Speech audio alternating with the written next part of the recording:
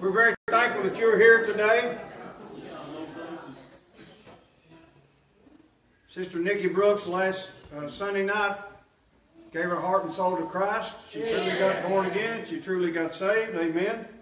And so she came forward Wednesday night and presented herself as a candidate for baptism and membership here at Vanzora Baptist Church. And so as always, we read what the Scriptures say about baptism. Being obedient to what Christ says, and many times in the Scripture says, repent and be ye baptized in the name of Jesus Christ. But Jesus Christ himself was baptized in the book of Matthew chapter 3, and it fulfilled in verse 15. He said, allow it to be so, or suffer it to be so now, as John the Baptist is going to baptize him, see, because it fulfills all righteousness. Then he suffered him, which means that he allowed it. Jesus, when he was baptized, went straightway up out of the water, and the heavens were opened unto him. He saw the Spirit of God descending like a dove and lighting upon him. Lo, a voice from heaven saying, this is my beloved Son, in whom I'm well pleased. If you've given your heart and soul to Christ and you've never been baptized, you need to do that the first thing. Amen?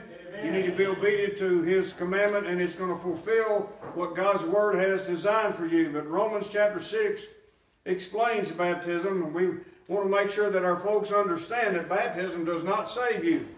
Baptism is a profession of faith of what Christ did in your life, and the old you goes under the water to represent the grave. Just like Christ rose again, we don't hold our folks under. Amen?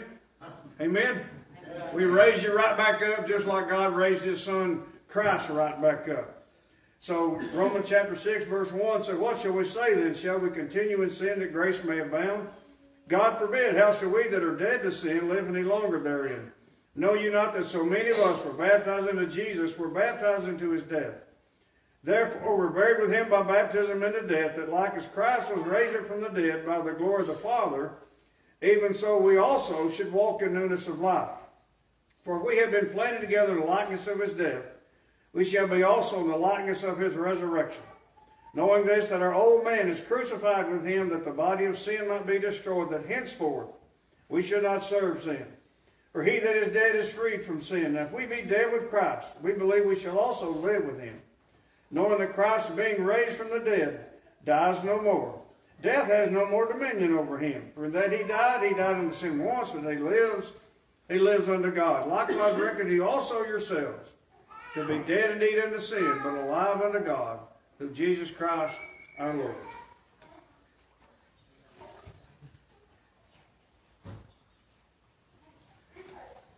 All right, Miss Nikki. Don't fall or you'll baptize yourself. Amen. Amen. All right. Are you a nose holder? Yeah. All right. We got to get all that stuff worked out, y'all. Amen. All right. How long can you hold it? You're ready to go, ain't you? Nikki Brooks, by your profession of faith in Jesus Christ as your Lord and Savior, I baptize you, my sister, in the name of the Father, the Son, and the Holy Spirit.